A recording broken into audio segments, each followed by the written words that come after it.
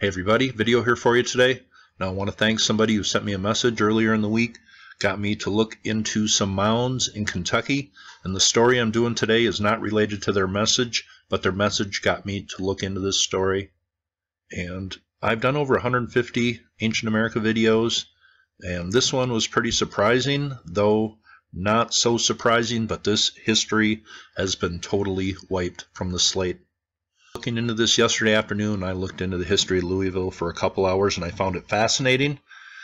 But you see I have some pin placements here right in the heart of the city. But I have said in other videos, cities like Minneapolis, St. Paul, Detroit, Cincinnati, Pittsburgh, and others, the first things in those cities were not built by colonists. They were structures that were maybe couple thousand years old, built by the mound builders, as we call them, because we don't know who they are. But here, in the heart of Louisville, there are some places that are marked on my map, but this is the first one we are going to talk about today. Let's just go down to street level, see what's here today. But here, a state building exists today. You kind of have to go back to the 1800s, and we're going to do that in a little bit. But today, a state building sits where a mound that was part of a mound complex and a city and a plaza totally wiped from history. This is where it existed, right here. And here is a map showing where the mounds were. Here is that area of the Grayson Mound I showed you. There was a house here standing there for about 150 years that was actually built on top of the mound, but it extended all the way past Jefferson Street with mounds, and there's even some stone structures found in this area. But just north of the Grayson Mound, around Jefferson and Green Street, between 6th and 5th, there used to be a pond here. But this hypothesized reconstruction of this mound city, how old was it? Well, you people in the comments section can comment to that fact, because no professional archaeological excavation was ever done here. But the very first structure built by settlers here was on top of the mound, and that later became a house.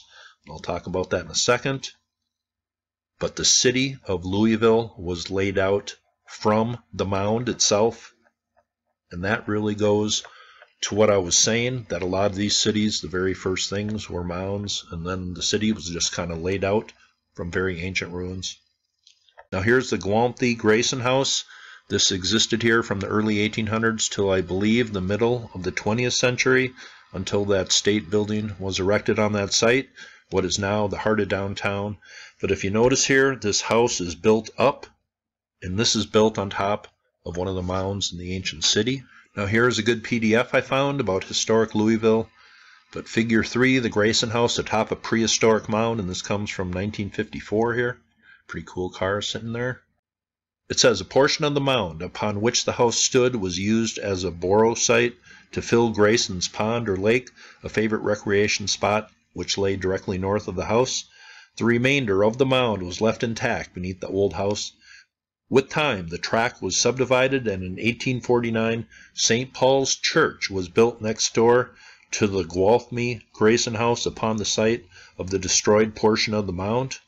The two adjacent property tracts upon which stood the church and the house measured 174 feet by 204 feet in dimension, providing some indication of the size of the mound site that straddled the two lots.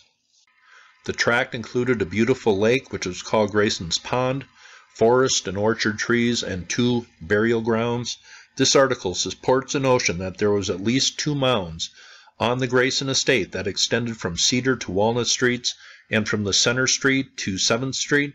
The second mound, measuring several hundred feet in circumference, also adjoined the lake. The 1926 newspaper article also clearly states that reported burying grounds were located within the mounds. In 1867, the Gwaltney Grayson House became occupied by J.C. Bumgardner. With later improvements of the house, Bumgardner continued to find artifacts, including a perfect battle axe of stone.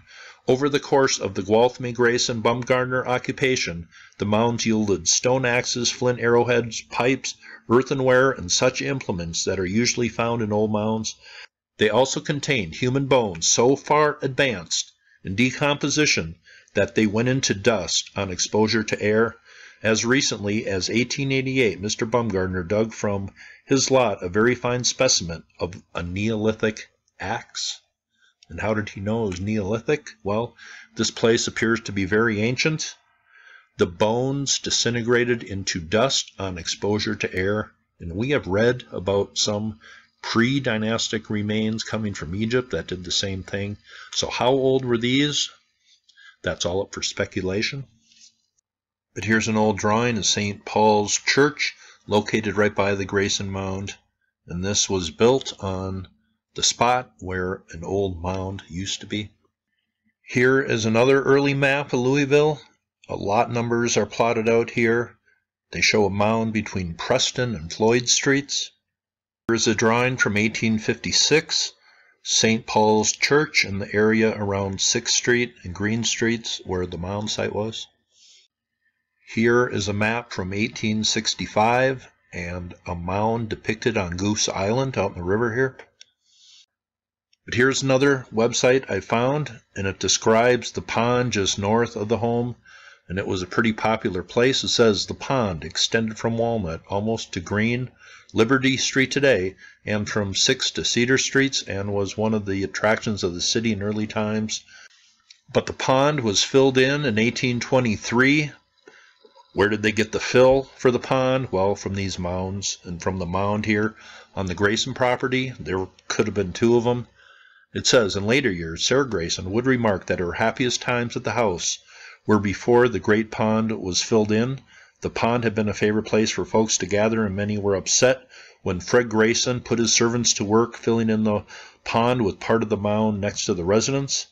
In the process of digging, many relics of the past were unearthed, and the people were really upset that the mound was being used to fill in the pond, because they didn't want the pond filled in.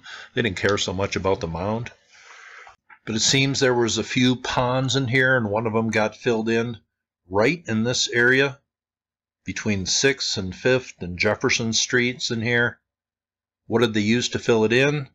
The mounds, and that included artifacts, pottery fragments, stone implements, and the bones of the ancient people. And it goes on to say Grayson may have filled in the pond as a precaution against disease. During Louisville's early years, frequent bouts with cholera and typhoid fever were blamed on stagnant water and resulting bad air.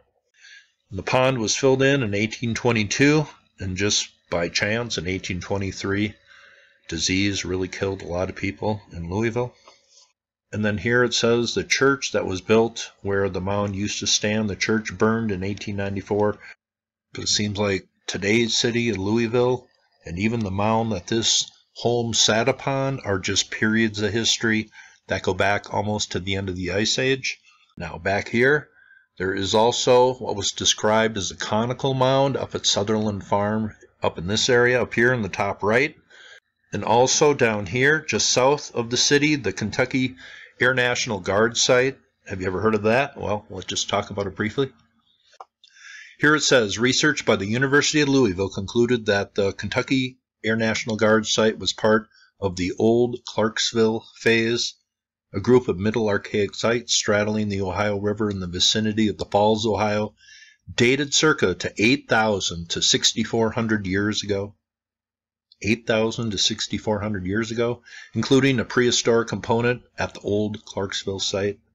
And a lot of these names, I think people studying history, they like to come up with these names and then put certain remains in certain groups just so it sounds like they know what they're talking about. But there are many rock shelters in the area, and maybe somebody familiar with the area can comment on these. But it seems humans have been here all the way back to the end of the last ice age at least. Now, I'm just going to read a little bit from a book called The Centenary of Louisville. Here we dispose to look deep into the distant past, to peer into a time to the confines of which neither history nor tradition reaches. We have some evidence to show that when all was dark and unknown in the place now occupied by the citizens of Louisville, it was possessed by a race of human beings who lived long upon the earth, progressed in some branches of the arts, and who passed away without a history, a tradition, or a name. We call them the Mound Builders, and besides attributing to them certain tumuli, and works found upon the surface of the earth, pieces of pottery for domestic use, stone hatchets, flint arrowheads, and numerous artifacts of use, and ornaments supposed to have been made by them, have been found mingled with human bones in sinking wells and excavating cellars deep down below the present plain upon which Louisville now stands. In a large mound that stood at the intersection of Walnut and 6th Streets, and others at the northeast corner of Main and 5th Streets, human bones, stone axes, flint arrowheads, and different articles of use, and ornaments belonging to the Paleolithic period were found. In cutting the channel of the canal around the falls, there were found in the alluvian deposit, 20 feet below the surface, a number of implements made of stone, plummets made of hematite of iron, and a hearth made of flat stones with charred ends of wood upon it, and the human bones near to it. In the lower part of the city, and still greater depth of 40 feet below the present surface, were found a stone hatchet and a pestle near a hearth on which it lay on the north. In a gravel pit at the corner of 14th and Kentucky Streets, at a depth of 25 feet below the surface, was found the tooth of a mastodon among many human bones and implements of the Stone Age.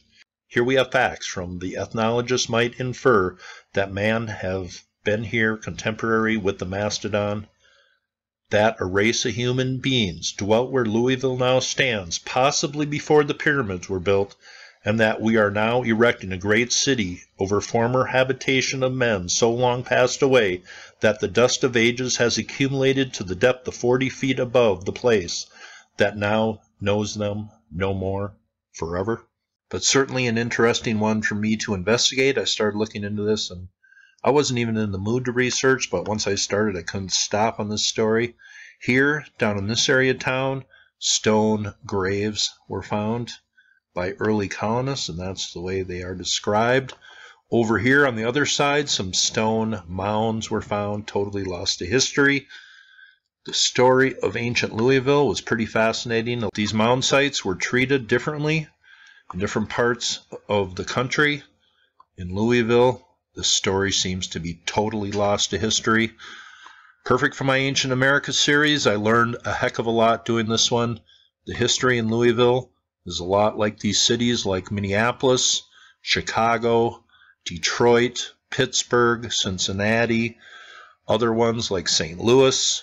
The first structures were ancient mounds built by a race of unknown people. Hope you thought that was interesting, and you all have a very nice day.